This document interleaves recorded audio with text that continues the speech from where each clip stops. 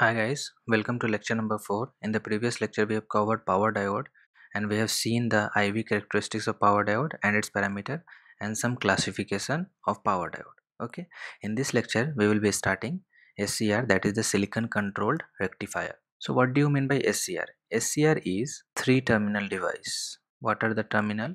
First one is the anode denoted as A, second is cathode denoted as K, and third one is the gate, that is denoted as G. So this is a three terminal device which can allow the current to flow only in one direction, means it is unidirectional. We have seen in lecture number 2. Also it is bipolar, means it can block both positive and negative voltage. So if I will have to make the IV characteristics, then it will look like this. It can block both positive and negative voltage and it can allow only one direction of current to flow. So IV characteristics, the safe operating area will be in first and second quadrant. So SCR is the three terminal four layer device. The four layer is denoted as P, N minus, P, N plus. So plus minus denotes the heavily and lightly doped, like N plus is heavily doped, P is normally doped, N minus is lightly doped, and P is normally doped. So I have denoted here like that. It is a four layer and three terminal. Terminal is anode, cathode and gate, and there is three junction also. This junction is known as J1, this junction is known as J2, and this junction is known as J3. So what we are doing, we are attaching PN diode consecutively two times, PN, which makes the SCR. So let us understand the working of SCR, how SCR is working. As I already explained you that it is semi controlled device, means we can control the on state of this SCR, but we can't control the off state of this SCR. Off state can be controlled by supply, it is not in our hand. On state can be controlled by supplying gate current. So we will see in this lecture how it is semi controlled. So let us see the characteristics of SCR. So there are three modes present in SCR. First one is the reverse blocking mode, second is the forward blocking mode, and third one is the forward conducting mode. We will see this mode one by one. Let us talk about the reverse blocking mode. What do you mean by reverse blocking mode? In reverse blocking mode, the negative terminal of the supply voltage is connected to anode and positive terminal of supply voltage is connected with cathode. So what is happen? When you will connect like this, then see, negative terminal of battery is connected with P, means this junction J1 will be reverse bias. The junction J1 will be in reverse bias, so it will be open circuited. This is junction J1. Okay, what about the junction J2? See, N is connected with negative terminal and P is connected with positive terminal, means this junction J2 will be forward biased. So in forward bias it will be short circuited. Okay, this is junction J2.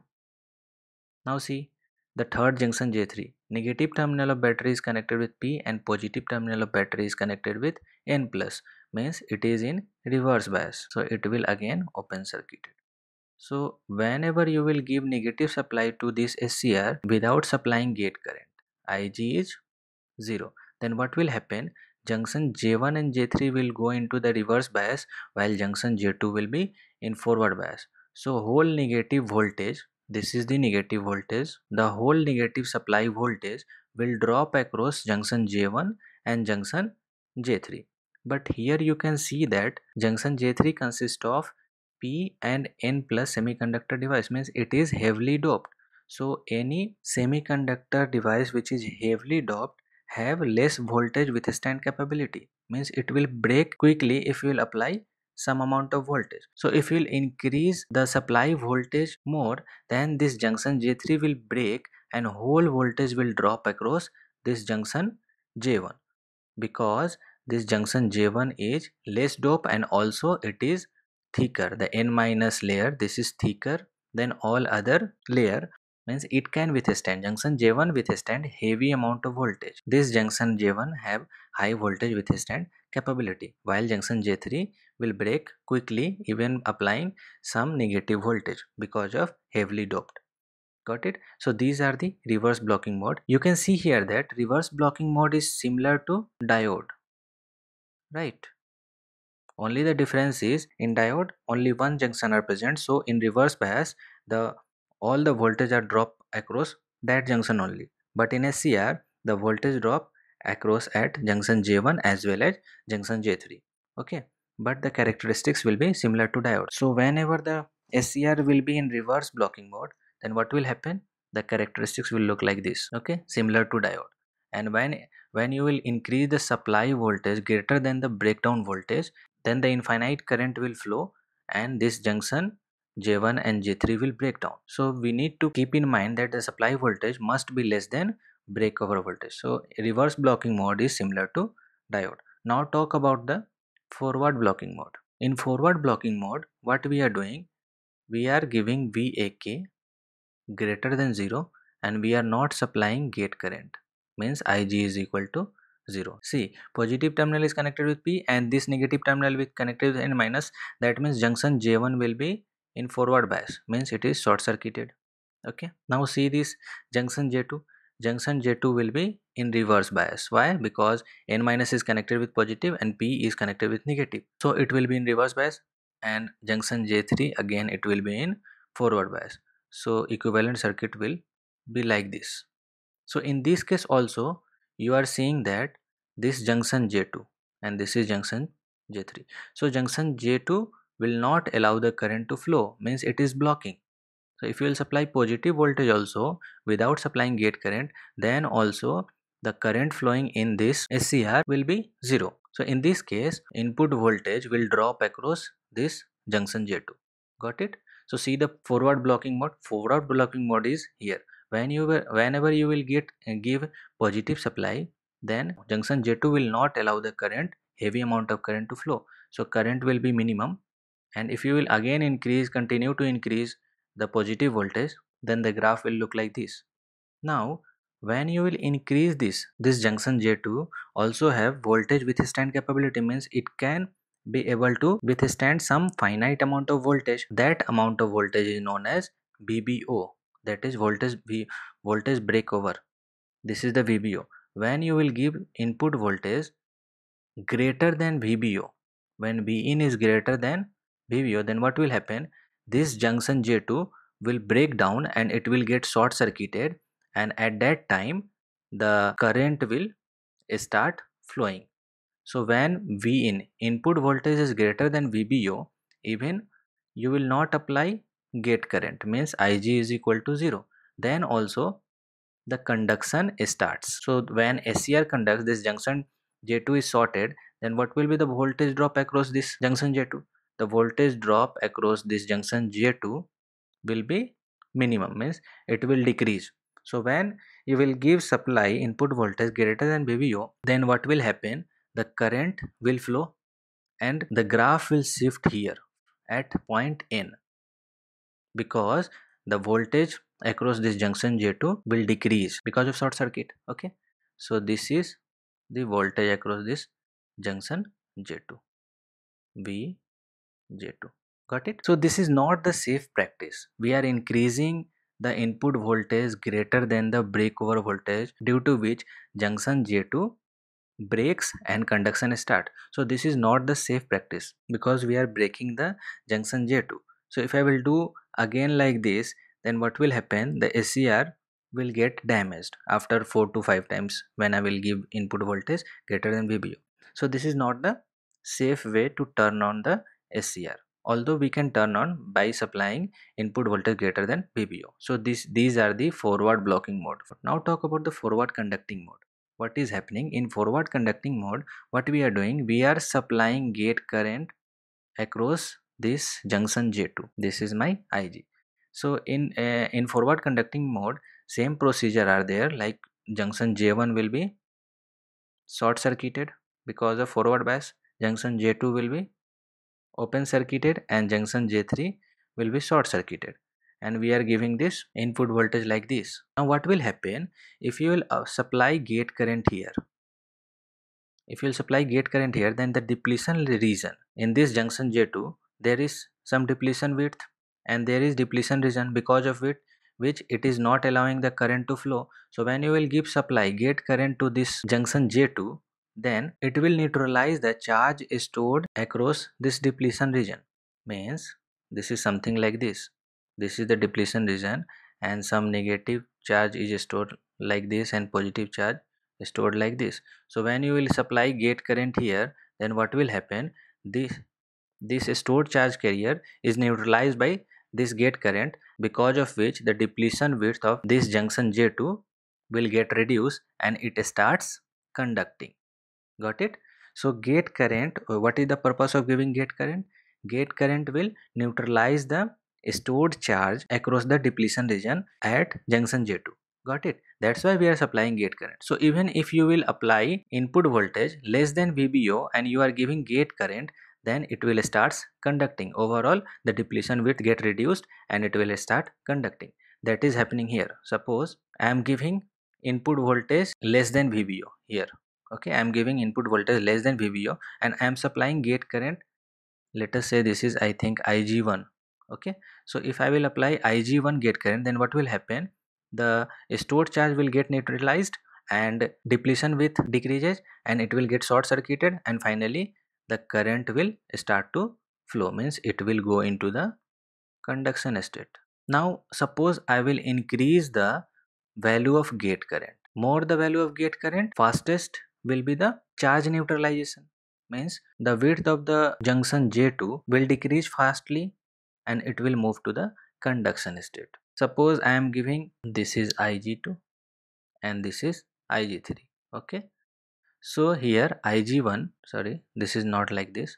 Here Ig1 will be less than Ig2 will be less than Ig3. Okay, if Ig3 if I am supplying gate current more, then it will take less time to go into the conduction mode. Okay, so finally we can conclude that more the gate current, the conduction starts fastly. Got it? Now once the thyristor will go into the conduction state, means once the junction J2 will break, this is junction J2.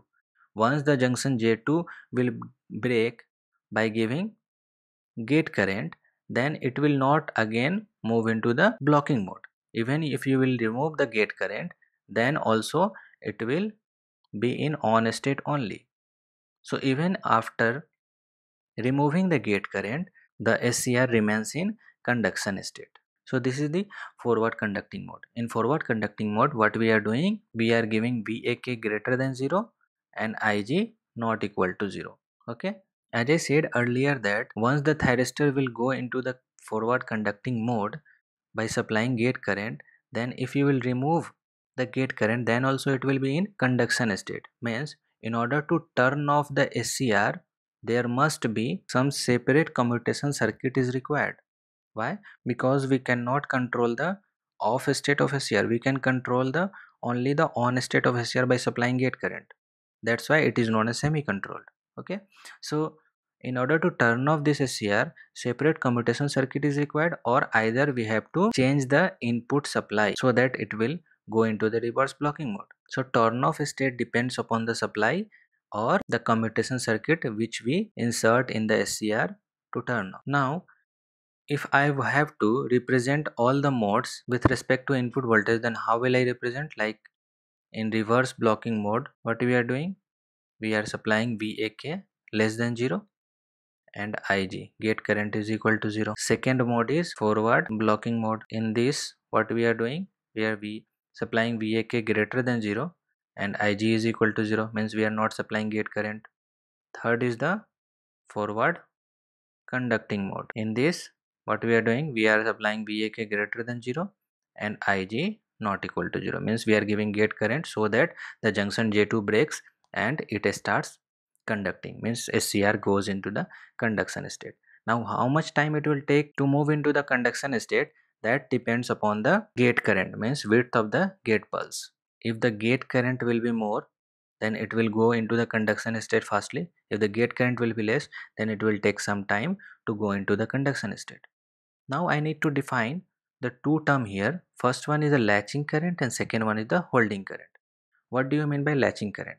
So latching current is defined as minimum amount of anode current required to turn on the SCR. See here, this is the latching point. N is the latching point and the current flowing at this point will be latching current. So this is the minimum amount of anode current required to turn on the SCR known as latching current.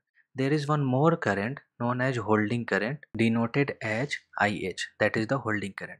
What do you mean by holding current? As I already said you, once the thyristor gets on, then we cannot turn off the SCR. In order to turn off the SCR, we need to decrease the current up to a desired value known as holding current.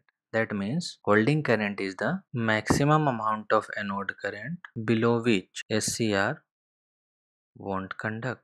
This is the holding current. Suppose the holding current is somehow here.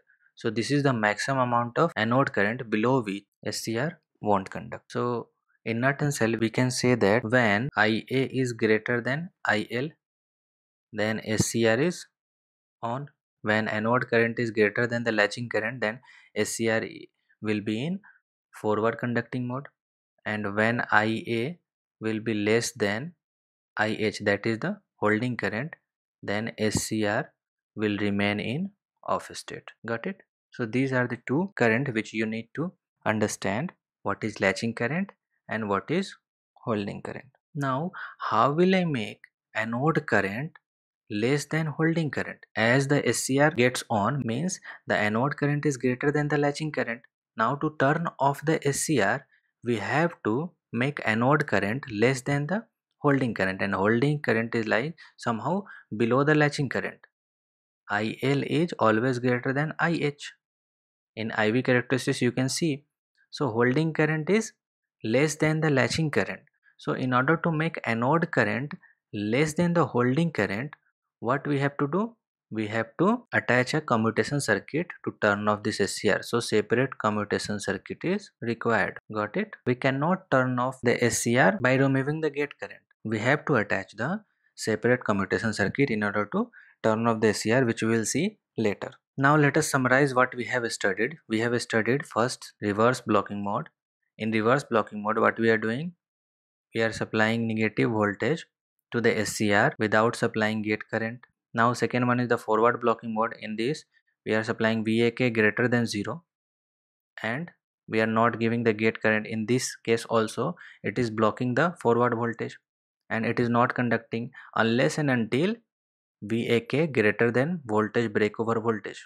Okay, so this is not the safe practice. So we don't make input voltage greater than the breakover voltage in order to turn on the SCR. Now to turn on the SCR, what we will do? We will supply VAK greater than 0 and we will also give gate current. When we will give gate current, then junction J2, the store charge across the junction J2 will decrease and the depletion width also decreases, which allow the junction J2 to conduct. In this way we will make the SCR turn on.